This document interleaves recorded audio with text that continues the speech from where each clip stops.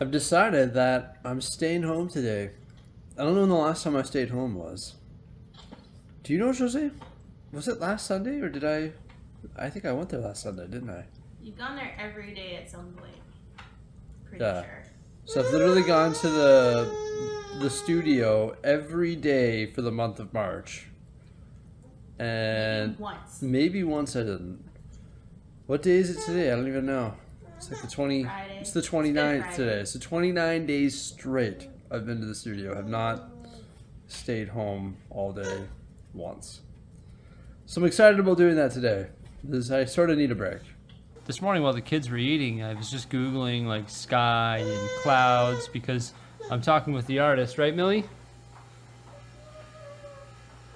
And just trying to come up with the perfect solution. And I want the background to be as realistic as possible. You see how they sort of like transition, like the sky, it transitions from like almost white and then up to like a darker shade of blue. So we're probably going to do something like that. The reason it does that is because of course the earth is round. So as the further you look, the more clouds you see. So it's just interesting when you actually look at like images of the sky. It's a cloudy day out right now, so you can't really see a nice blue sky, but just coming up with sort of what it's going to look like. I just want it to look as realistic as possible. Maybe I'll put one of these in the background. There you go. This morning has just been like a bunch of housekeeping stuff. Not really in the house. Of course, I've spent some time with my children and family and all that and had some delicious breakfast and hung out. But as I was doing that, I was dealing with some behind the scenes stuff, which is like housekeeping of the renovation. There's just like so many different layers of the renovation. There's the actual physical labor of it all.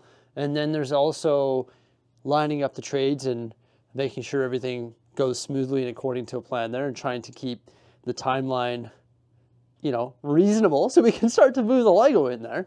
And then there's also just like the financial aspect of it and making sure all the ducks are in a row there, because there's so many different like layers of that as well, because just the way it's all like structured. I don't want to get into it. There's like the holding company, and then there's the operating company, which is Bricksie, and then just making sure that, you know, any improvements made to the operation come out of the holding company, and loans and this and that and this and that. And it's just like, oh my gosh, keeping it all lined up in their spreadsheets and on the online banking aspect of it all, and dividing it from the different accounts and different credit cards and all this different stuff. It's mind-blowing. And then after that, I came down here. Well, the kids are up for nap now. They just went down for a nap and just put them down. And Jose's going to go grab some groceries, and I'm going to have them on the baby monitor. But while they're doing that, I'm just like going through all of my inventory, like all of the Lego that I have like put away for the future, and sort of like relisting that on my sales platforms on whatnot, and just making sure that that is all taken care of, because I want to try and like, I still want to try and reduce this pile for when we go to the new studio. I call it the new studio, but when I get to the new studio, I don't really want to bring all of this stuff. I want to try and reduce that, and that's just going to help like pay for this massive expense that I've occurred here. Like, it's just nuts. It keeps going up and up, but it's all good. It's like investing in the business, which I think is cool. It's investing in the business, which is really cool because the business is Lego, so we're just gonna have like a bigger spot for Lego. I've also decided that, well, a bigger spot that's like really well put together over there. That's the goal. Cloud backdrop, mural, bigger Lego city that you can walk around, bigger displays, and a bigger like workspace. It's funny now that like I'm actually at the new place, whenever I come down here, I'm like, man, like I'm like claustrophobic. I'm like, how did I do this? I've built myself into a corner. Oh my gosh, there's so much space over there. And this room now feels very small and very full. And every time I come down here, I sort of get like anxiety. I'm like, oh my gosh, like, what did I do? What have I done? Why did I like put these cabinets in the middle here? Why did I, you know, block in the Lego city? It's like so tiny. And it's funny. It's huge though, like it's huge and it's full of Lego and I love it. But it's just like, it's a breath of fresh air over at the new place. So that's why I think once I'm done taking care of a bunch of stuff here, I'm actually going to head over there and continue to work because I need to prepare for the mural artist, which is coming on Tuesday. Today when I'm filming this video, it's Friday. Saturday, I've got a big day related to like running a big live stream in regards to like an auction and stuff like that. And then I want to try and ship all of that stuff. And then Sunday, I want to try and take the entire day off because it's Easter Sunday. We're gonna have like an Easter egg hunt with the kids, and we're gonna go to my parents for dinner, and the whole family's gonna be there. So I want to try and take Sunday off. And then boom, it's Monday. I've got to like prepare for the mural artist who will be there, and I've still got to drywall mud some walls, and then I've got to sand those walls down. So if I'm not going to go there tomorrow because I'm busy here, and I'm not going to go there Sunday because I'm going to be busy with family stuff, then I'm going to go there Monday, but the drywall mud has to dry. So I literally got to go over there today and apply the drywall mud and move the carpet tile and prepare for Tuesday because that's going to be here before I blink. So I'm like forced. I've got to go over there. I was thinking of bringing the kids, but there's just like so much dust and everything, and I don't think we can bring the kids. So once Jose gets back from doing her grocery shopping and the kids wake up from their nap, and I'm done dealing with this stuff, we're gonna head over there and take care of some new studio renovations. So I guess I'm gonna keep the trend going here this month. Too funny. It's not funny, but it's just got to be done, and it's just got to be done. Yeah, and I'm excited about it. Jose's back from getting groceries. It's like, holy cow, that's a lot of groceries, man. Would you put a lien against the house or something? I'm just kidding, but in this day and age, you pretty much need to. At least in Canada, that is. And the funny thing is this is mostly for the kids. Like, I will eat barely any of this in comparison to them. They eat a lot. I swear they eat more than me. They eat more than me, that's for sure. Yeah. What are you guys doing? You sharing food there? They've got little panini pizzas and strawberries for lunch. Hey, cuties? I hope I see you later. But Dad's gonna go move carpet tile and patch walls. Okay, so have a good afternoon. Can you wave? Can you wave? Can you give me a high five? Okay, that's good. Give me some skin, Mel. Give me some skin. Okay, good. Thank you. See you later. My first stop is actually Home Depot. I'm having a look at fire extinguishers. I need one for the studio. I have them at home, but none at the studio. Man, these things aren't cheap. Like $85 for a big one, $75 for a like medium one, and then like $33 for a mini one. Jose was like, you need to get 3 of them. It's like, really? Do I need to get 3 of them? I don't know. I'm thinking about this 2-pack here for $65, but still, like, that's crazy. But I guess in the end, if there was a fire and had a fire extinguisher, it'd be worth spending the money on one. I think. I think I'll go with the mini one. Then I can have like this up in the office and maybe this down by the back door or something like that. I don't think I need 3, but 2 might do it. So the 2-pack is $65, or I could just buy a mini one. 32, get a couple of those, but then it's the same price, and we got like a mini one and a medium one, so I guess that's probably the best value. Something else I want to get is 2 programmable thermostats. I need 2 because I have the furnace up front and the big radiant heater in the back. A lot of people have been saying that I need to get like a smart one, like a Echo Bee, because it has like this sensor, and then it can give you like even distribution of heat. And it's like, oh man, those are $330. I think I'm just gonna live with the thermostats that I currently have and save this huge expense for another day. Oh my gosh, I guess I don't need to get 2 smart ones, but my gosh, even to get one, $330. It would be nice to have the sensor up top though, right? Like that would be ideal. I think I'm just gonna live with what I have for now because that's pretty wild. When I was here the other day, I bought some dust bags for my shop vac. It just does a great job of containing all the dust, especially the drywall dust. It just gets everywhere. But I'm vacuuming over there and I was like, man, I need to buy something else for my shop vac. And that's a new nozzle. So the one that I currently have is like relatively small. It's even smaller than this and it's annoying. And the other one is like super skinny. and it doesn't really do a great job for actually vacuuming the floor efficiently. Like even this here, this one's for the wet stuff. It's got like a squeegee on it. But I think this one here is just like huge. Like look at that thing. That is a beauty. Can you imagine just vacuum up all the drywall dust with that? But it's $40. That's insane. I think I've got to get one though, just because it's going to be so much more efficient and do a great job of picking up all the drywall dust.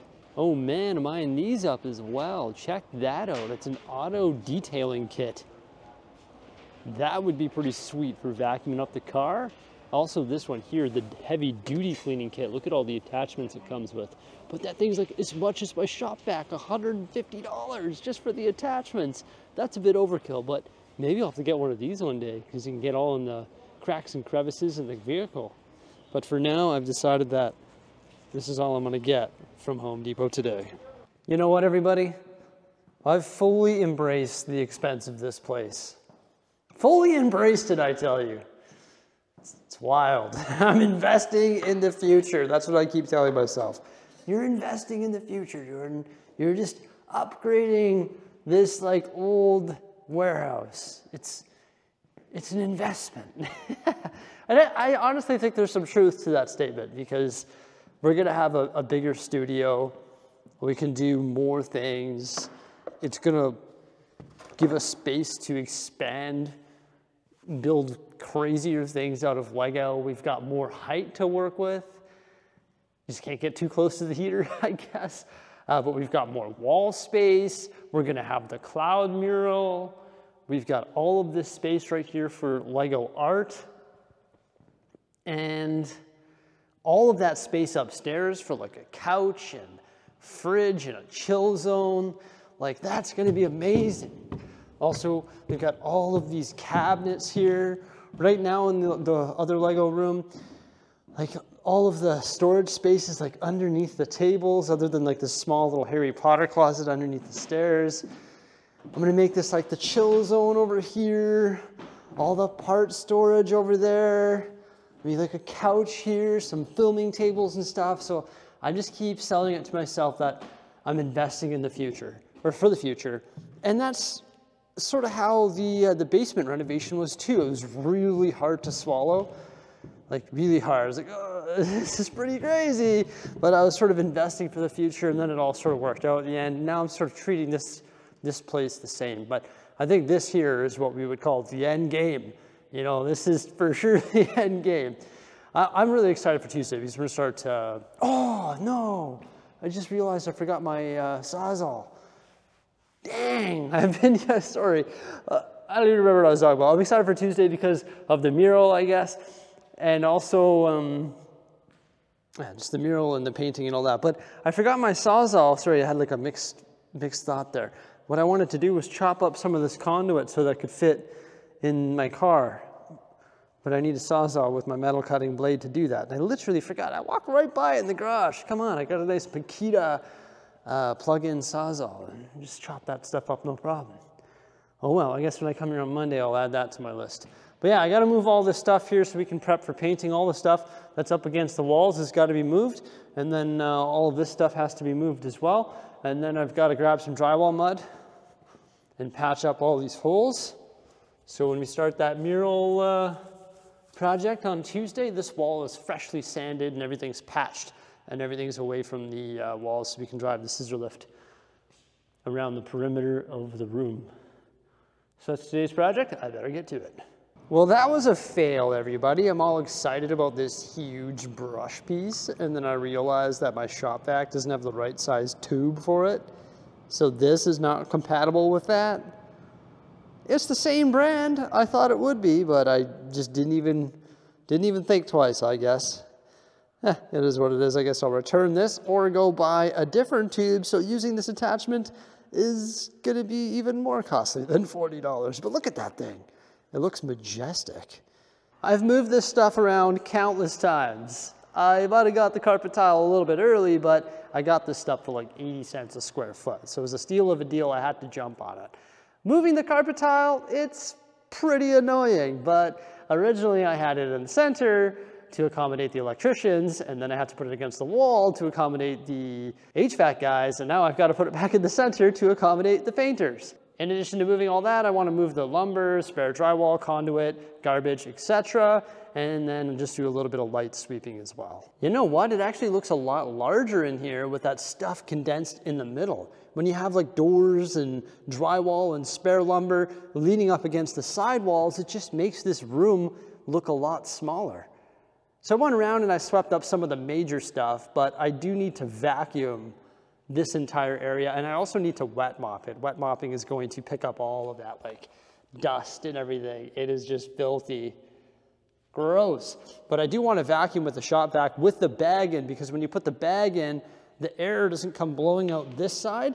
And when you shop vac normally, it's sucking in there, but it's also blowing out air here, and it just blows the dust into the air. And the same effect with sweeping. So vacuuming with the bag and wet mopping is the ultimate solution. And maybe I'll do that on Monday when I'm here after I finish sanding this wall. Because right now I actually need to go around and patch all of these holes like I've been mentioning. And these holes were created after the original patch job was done, because I removed that conduit that fed off this electrical box. You can see those holes, some of them are just massive, all the way along this wall. There we go, I think that looks a little bit better. Now I'm a mudding pro. The walls are all patched up, now I just gotta wait for them to dry and then sand them down. In addition to patching these walls, I also patched some spots on the cinder block. I know it's weird using drywall mud on the cinder block, but there was some like big holes that needed to be patched, and I just wanted it to look sort of fresh and get it ready for painting. Now, in addition to sanding that down on Monday, I've mentioned it a couple times, I am eager to vacuum this entire place, and I want to wet mop this entire place as well, and then I want to haul out all this garbage. In addition to vacuuming the floor, I also need to vacuum these walls, because there's a bunch of sawdust which is stuck to the walls, and I don't really want to paint over that. So it sounds like Monday is going to be a very exciting day of cleaning this place up, but it's going to transform the look of it. Once I get all the garbage out of here, vacuum it all nicely, and then wet mop this entire place, and the walls are sanded down, it's going to start to come together. And then Tuesday, we're going to start painting the mural. So things are really going to come along together quite nicely. Oh man, I'm so excited about that mural. It's going to be insane. So the mural is going to actually start right there after this jut out, and it's going to cover all 3 walls. The painter has no problem painting the garage door, which is excellent because I think that's going to be pretty sweet. However, he cannot paint the garage door track, so we're still going to see the silver track, but I think he can paint the silver part on the actual door, just not the track part where the wheels roll, which I don't think I'd want painted anyway. But I still think it's going to conceal the fact that this is a warehouse, because it's going to be like this epic cloud background. Now, in regards to the clouds, I think it's just going to be the clouds, and I don't think there's going to be like planes or birds or a sun or anything. It would be cool to build a giant snot ball and hang it in the corner and call it the sun. That would be so cool. But the planes and the trains, not trains, but the animals and the birds and everything are going to be Lego, and that's going to be in the Lego city. So I don't really want that painted. I do have to figure out what I'm going to do with these natural gas lines. I don't think you can paint natural gas lines. Maybe what I could do is just buy some construction paper, like some big poster board from the dollar store, and just wrap it around and have it go all the way up to the same height. That might look pretty good and sort of blend in with the blue cloud background. Or I'll just research, whoopsie, I'll just research, blast you garbage, but I'll just research to see if I can actually paint those as well. I doubt you can though. I just want to make sure that it's done correctly into code. Hey, I want to talk about the Lego city a little bit too, because Stings Bricks was actually here the other day, and we were discussing the project which involves constructing the new tables for the Lego city layout, specifically the designs that I came up with a long time ago when we were first looking at this place. You remember those designs? They were specifically designed to maximize the amount of space that we have in this place for the Lego city. I want to future-proof this space so I don't run out of space, and I don't want to fully develop something and then be like, oh no, I ran out of space. Now we need more space. Oh, I've got to redo everything. So I think like when I actually get around to constructing these table layouts, I want to make it the go big or go home scenario. But with that said, It might be a little bit more cramped than I originally anticipated. This right here, the width of it is 29.5 feet. And the city that I want to build, the tables that is, are 24 feet. That leaves us a whopping 6 feet of additional space. You divide that by 2, you get 3 feet of additional space on either side.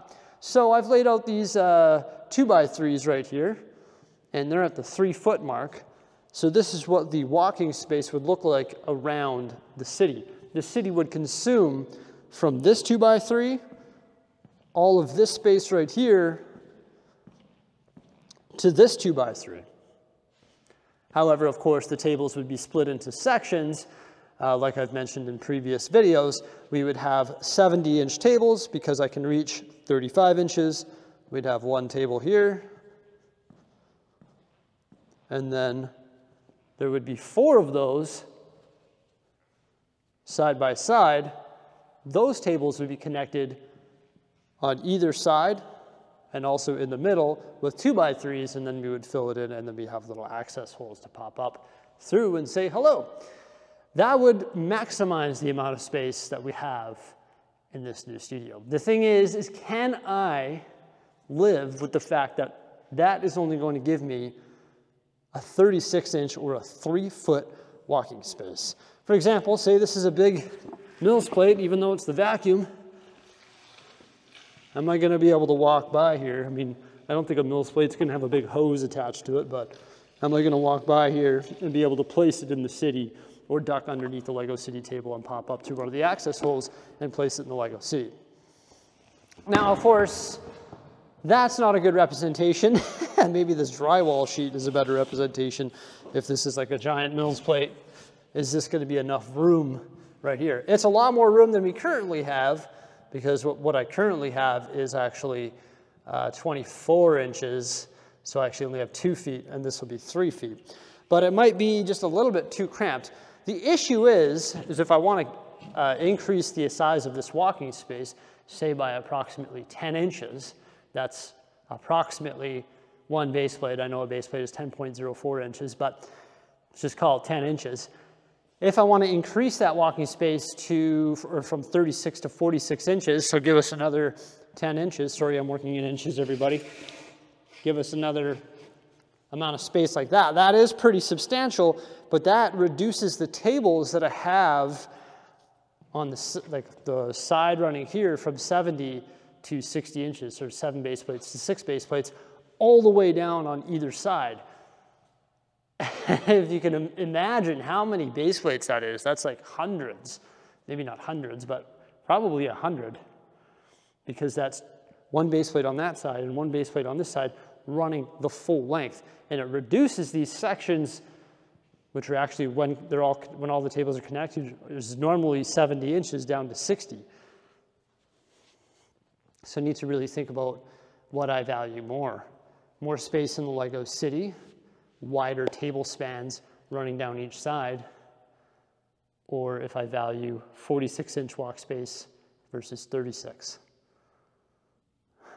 It's a tough call. I keep talking about these tables running horizontally, like this way, but then when I actually connect them using more wood and lay the sheets that actually connect them, running through the center and on either side, it creates 70-inch tables running lengthwise this way, and also lengthwise this way.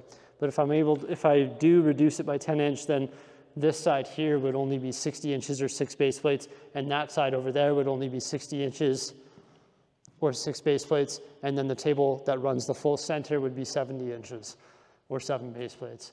So I really don't know what to do. I really don't know if I should make it, you know, a 46-inch walking space, nearly 4 feet, or if I should make it a 36-inch walking space or 3 feet. It might be a bit tough when you're walking by with a huge, like a huge Mills plate. Like some of them can get this large if it's like a mountain or something. So,